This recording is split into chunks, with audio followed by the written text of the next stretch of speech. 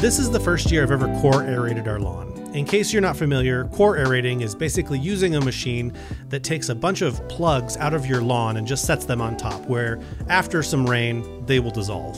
The idea is that the holes left behind will decrease compaction and increase the amount of water, air, and nutrients that get to the root level of your grass. We have some areas like our south garden where we intend to walk and drive our gators on the lawn, and I think over time aerating will help keep that from getting too compacted. This is also the first time I've ever used this sweep all aerator, so this is my review. The model number is AR1748 in case you're interested, but I think it's the only aerator that Sweepall sells. Having not used any other aerators before, I kind of get the feeling that this is one of the nicer aerators on the market, so feel free to correct me in the comments if I'm wrong. Before I get into my impressions, let me go over the specs really quick.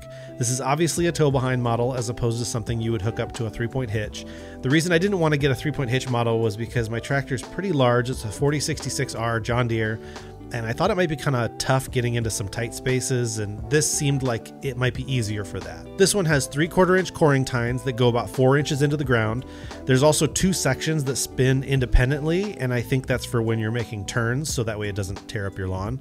It has 13-inch turf tires, it's 63 inches wide, 42.5 inches of aerating width, and it's about 27 inches tall with the weight box. One of the shining features for me is that it's got an electric lift, so with the push of a button I can go up and down without having to get off the tractor.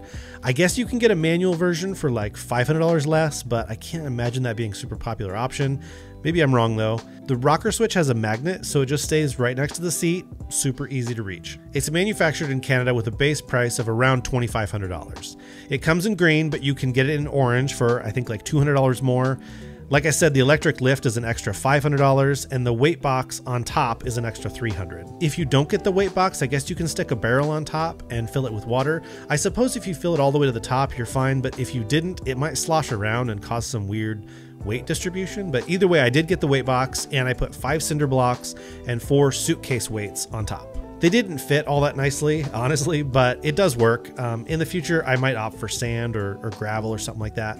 Overall, the aerator is 275 pounds. With the extra weight that I put on, I think I'm just a little over 600 pounds.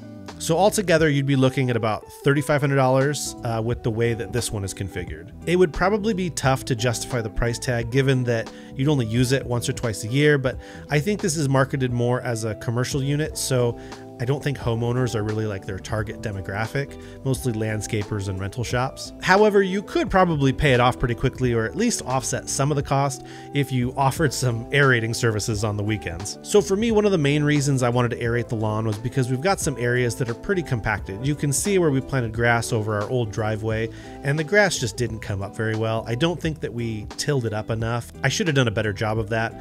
I'm hoping that this will break up the compaction, and for the most part, I was pretty happy with how it did. I did go over those spaces a couple times. I also plan on adding things like gypsum and compost to these compacted areas, so over time, I think we'll get it handled. I should mention that before I started aerating, I put flags by each of the sprinklers in the middle of the lawn. I can't imagine a 600-pound aerator coming down on those sprinkler heads would be very good, so I tried to avoid that by running around them. Overall, I think this is a great aerator, and honestly, it's kind of fun to run.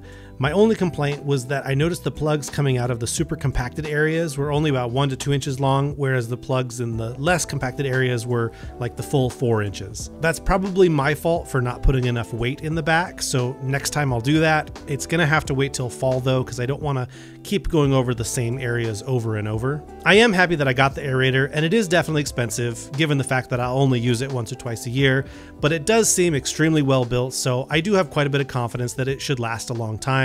I'm hopeful that after continued use, it will improve the lawn, and it does make sense that by creating the cores, it'll allow nutrients and water and air to get closer to the roots of the grass. So anyway, that's my review. Thanks for watching, and we'll see you in the next one.